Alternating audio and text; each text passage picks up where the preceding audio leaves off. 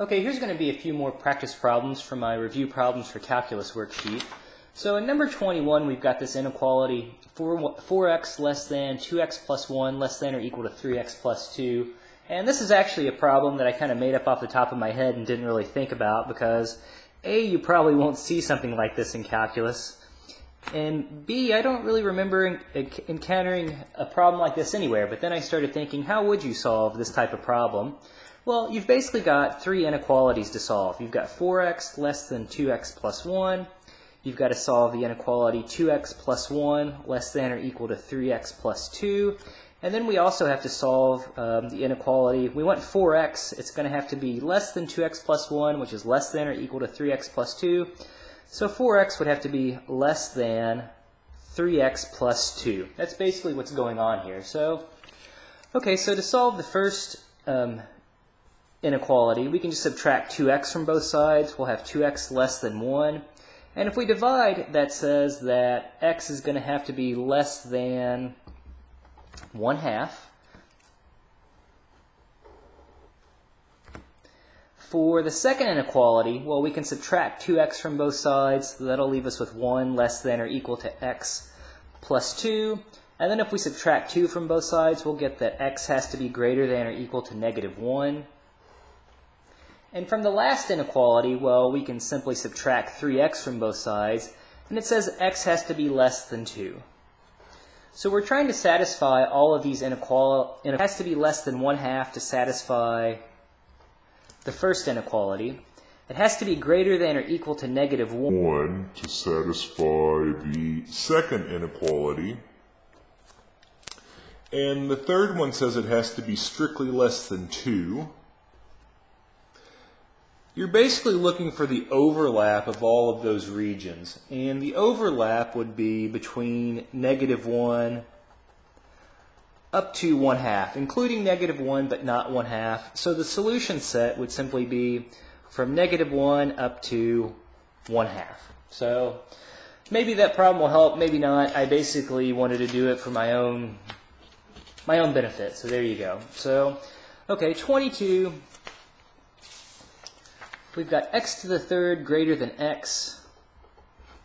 Again, in general, for inequalities, you just make one side equal to 0. So I'm going to start off by subtracting x from both sides. Try to factor. So notice I can factor out an x. I would have x squared minus 1 left over. I can then factor x squared minus 1. That's the difference of perfect squares.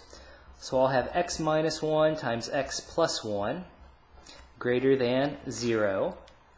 And now again, if you think about the corresponding equation,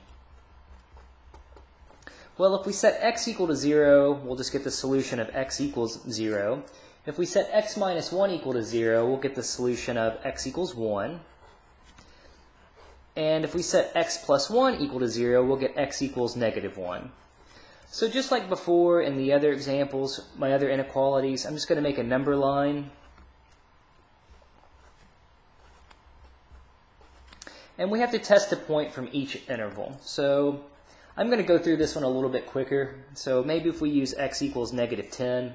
Okay, I'm going to put it into the factored form. Again, I'm asking myself, is it greater than 0 when I substitute it in? So we'd have -10, -10 minus 1 is -11. -10 plus 1 will be -9. A negative times a negative times a negative is going to be a negative. That's not going to be greater than 0. Let's see, maybe we can use x equals -1/2. If we use x equals -1/2, we'll have, well, -1/2. We'll have -1/2 minus 1. We'll have -1/2 plus 1. Well, that's going to be a negative multiplied by a negative multiplied by a positive. Two negatives make a... I wrote -1 there. I shouldn't have done that. That's going to be -3/2 if we actually compute it. But we have a negative times a positive, which is going to be a positive. A positive number is certainly greater than 0, so those values between -1 and 0 works. If we use x equals 1/2, well, then I'm going to have 1/2. I'll have 1/2 minus 1. 1/2 plus 1, that's going to be a positive, multiplied by a negative, multiplied by a positive. Positive times a negative is going to be a negative, multiplied by a positive will still be a negative. Well, a negative number is not greater than 0. And say if we use x equals positive 10, well then it'll be positive times a positive times a positive, which will certainly be greater than 0.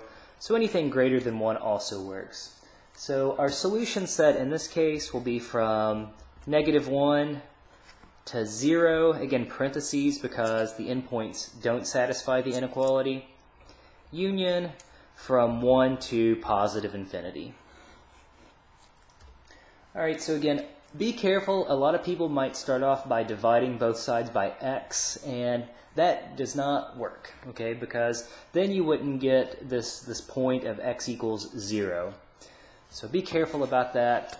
Don't make that mistake. Don't divide both sides by x.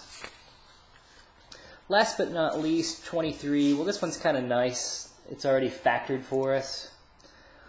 We've got x minus 1, x minus 2, x minus 3. We want that to be less than 0. Well, again, if you think about the corresponding equation, if you set the first factor equal to 0, we would get x equals 1 as a solution.